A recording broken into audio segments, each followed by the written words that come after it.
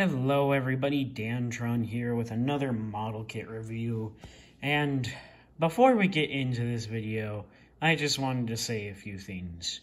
Number one, this is my first model kit. There are gonna be parts missing. Number two, this is my favorite model kit because it's my first model kit, so please don't make fun of it. It's my first, okay? Number three, I did not have clippers at the time in the making of this model kit when I was younger. That's pretty much it. Also, a few other things. Sorry I haven't been posting videos that much with college and all this online colleging and crud. I don't know anymore. I'm confused and work and all that. I hadn't been able to get to my model kit reviews. Also, because of the fact that we are right now in the making of our first stop motion series, which is going to be the Toy Wars series. So sorry about not getting out any stop motions or anything like that. But from now on, there will probably only be one model kit review per week, except for today, because today I'm going to be posting 3 new model kit reviews of my first 3 model kits, starting with number 1. I hope I don't get sued for copyright for that, but yeah, this is my first model kit, so let's hop right into this. So this is the Star-Burning Gundam from the Mobile Suit Build Fighters series, I guess, in a way. I don't remember if I'm getting this right, but technically, the Build Fighters series was like, they pretty much, there's kids in the series, they build the model kits, and then they fight with the model kits. And I think in Build Fighters, if the model kit, for example, say gets shot in the head, it'll actually take that damage in real life when you get it back. So, yeah. Anyways, this was my first model kit. I think I got it back in 2015, and I didn't.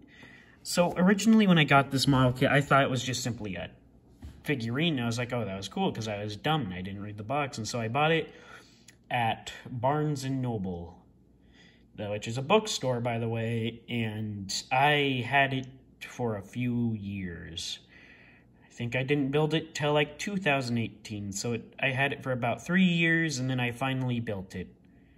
When I first built this model kit, I didn't have clippers, so I just snapped out the pieces with my fingers, and God, my fingers hurt afterwards, but it was all worth it in the end to build this. Sadly, I have the instructions to show you what I originally did, but I crossed out all the instructions so that I knew which parts I had finished. And when I finished, I was proud of what I had. This is a really old model kit for me now. I have to admit, though, I'm not too pleased with things I did in the past. For example, I'm actually going to show you the biggest problem with this model kit that I messed up with. I also want to say this now. These type of ball joints, I hate them. For some reason, specifically for this model kit, the ball joints are too loose for my model kit, so... And also, when I first built this model kit, I originally broke this piece. As you can see, it's super glued on there because this ball used to be a whole piece, but then I accidentally broke it in half. I don't remember how. No, wait, it might have been 2 separate pieces. I don't remember. But I glued it back on, and yeah, here it is now. Also, another thing, this model kit is missing some pieces. As you can see right here, there are supposed to be blue pieces that are like right here on the leg as well. But sadly, I lost those a long time ago. And also, I'm going to say how well this guy does on stickers. I built this when I was young, so remember, stickers were hard to put on these model kits. That's a sticker there, that's a sticker there, sticker in there, sticker in the back of the head, no, I guess not. And I didn't have anything to put them in at the time, so this was like my first model kit, and I did really good on it. Well, somewhat really good. I don't want to do panel lining or anything with this model kit, because it's my first one, but I would want to get another one just to remake it. I have clippers now, so I might clean this one off in future, but this is going to be one of the main characters in one of my other stop motions. So, yeah, sorry about not doing these model kit reviews sooner due to the fact of, well, like I said, work in college and all that. Oh, more sticker detail. I believe these black things right here are stickers. I just poked them the model kit, I don't know why. Yeah, this was my first model kit. Oh, more stickers. Now, I don't know if I want to move on to articulation yet, because this one's actually going to be hard with articulation. I'll tell you why in a sec, but we're gonna move on to weapons and things he comes with. He comes with his normal shield. Yee, as you can see, it's not cleaned. You can see where it came off the runners on, like right here. These just go in the side right here. They aren't the greatest of fits, but they fit. I just don't have them on because I like this I hate that. I forgot about that. It does this a lot where this piece likes to come off, but I have to do that anyways for what part of the model I'm going to do. You just go over here for now. The shield can go, it can split. Why? Like, you'd think it would break. It's like, why would you want that for your model kit? Well, actually, it's for this. It's so that he can hold the model kit. Now, you're probably wondering, Dantron, what is up with the weird white stuff on there? It's not mayonnaise, I can assure that. But it's actually tape, because this guy cannot frickin' hold his own weapons, and I'm actually going to take the tape off so that you can see it without the tape. Yeah, he can't hold his weapons properly. I'll get to that in a sec, but he does come with fist hands that don't hold on to these correctly.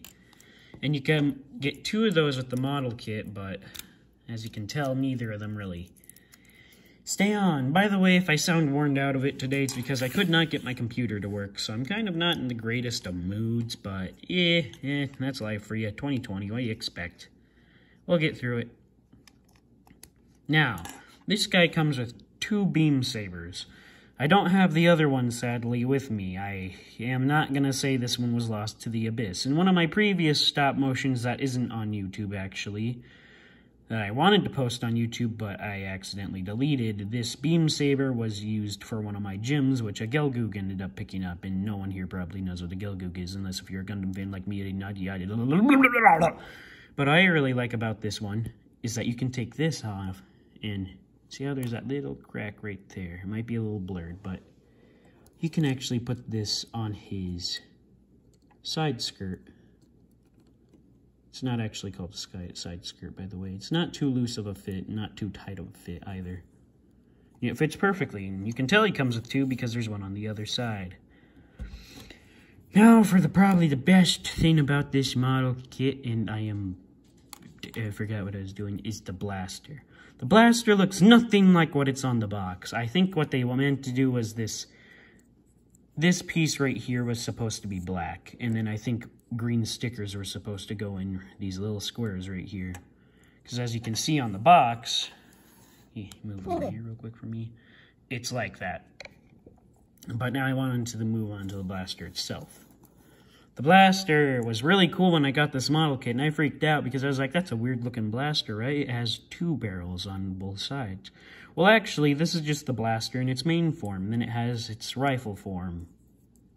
How cool is that? Rifle, right? Oh, oh, the box is falling over. This is an old box, too, by the way. It's really crumpled, because when I was younger, I did not give a crud about anything. Can I have your beam saber back? Thank you. I appreciate that. Now let's move on to hands, and my god, this guy is confusing with hands. So, usually when you get Gundam hands, their hands are like this. It has a ball on them, and then you have the hand itself. And as you can see, this is the hand for holding the gun and the beam saber. You get 2 of these, whereas the other one, here it is. Hee. And then you also get a pair of karate hands. The other one's backwards. Oh, I know karate. I don't know. I'm bored. Leave me alone. Then you have the pair of open hands. And then, this is cool, the fist hands. The normal fist hands. Let me, come on, close up on that. There we go. Which is the coolest thing about this model kit. But as you can see, these parts of the model kit, see how there's no ball joint right there? Yeah, that's because in the hands, here, give me your fist. They wanted to give this guy some more articulation, I'm guessing. I don't know why they did this, but see how the ball joint's right there? Yeah, you have to take that out every time you want to switch the hands. Which is difficult because I'm trying to figure out how to put this guy in my stop motions without having to move around with him that much. And I know I have a new stop motion studio, so I'm able to edit videos easier, but yeah. I know this is turning out to be a long video, but it's my first model kit, so it deserves this. It's not a master grade, it's a high grade. And it's a Gunpla. God, I love this thing. Fun fact about me, actually, most of my Gundams are actually all from the Build Fighters series or the Build Drivers. Any series relating to that are most of my Gundams. Actually, my first 3 model kits, which I'm gonna do all 3 today, are all from, like, the Build Driver series. For example, one of the other model kits I'm reviewing today is from the Build Drivers series, and then the 3rd one is as well. Sorry it took so long to say that. Whew. But now we're going to move on to articulation. This guy is not pleasant with articulation. That might just be because of me, but you can see the ball joint in there, and it's really annoying. Arm can't go too far without popping out. So as a matter of fact, I'm just going to take that out. So you have a full 360 with the arm right there. Arm goes back that far, arm goes in that far. Has great articulation, swivel here, and as you can see, fist can do that. I don't know why you'd want to do that unless we're doing some kind of weird anime run. I think these weird gold pieces also can come out like brass knuckles, but yeah. Now, the arm can do a full 360, I think, around, yeah, it can. We have a full 360 there. Head can look up that far. That is no joke how far I can get him to look. Oh, never mind. He decided to look up. God, take me now. I don't know. I'm bored. Head can do a full 360. Yeah, the arm. You know what? That arm gets to stay off. I don't care right now. I don't like to do a full 360 with the head, though, because if you look in there, you can see the joint his head's connected to. Just barely. And whenever I spin the whole head, the joint turns around, and I can see the back of the joint of the head, and it bugs me, because there's just a hole back there. I'm going to need the beam saber for a second. Head can look down that far. That does not look appropriate. It's a good thing he has that chest piece in the way. His waist can not really turn side to side, but he can do a full 360. Whoa, look at that! And he gets a bit of an ab crunch. It's hard to tell. Here, I'll turn him to the side. He can't really do an ab crunch. He gets little articulation. Has, the skirt pieces kind of move, I don't know. He doesn't have a butt flap. I feel like he really should. Like, that's something they could have done, but if I actually extend the legs out like that, you can see that the butt flap is actually a whole piece, and it's connected to the leggings. I'll tell you about that hole in a second right there. Leg can bend back that far. The butt flap kind of prevents it.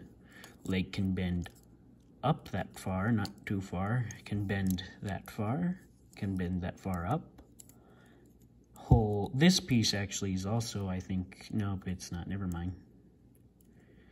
Leg can go, foot can go down that far. Holy crap, I've never done that before with him. It looked like it was about to pop off. Holy crap, he can do a Zaku kick. I did that in one of my other videos and ended up breaking it. Yeah, and there's, I guess, a little bit of articulation. These shouldn't really be turned, but you can if you want. The backpack actually comes off. I just didn't want to know if I should include that as an accessory or not. As you can see, you just kind of put it in there, and then you slide down. So if anyone makes a dead meme out of that, I will slap you. Overall, this is a great model kit. I would not actually suggest this for beginners. Actually, I maybe... But if you want good articulation, I wouldn't suggest getting this model kit.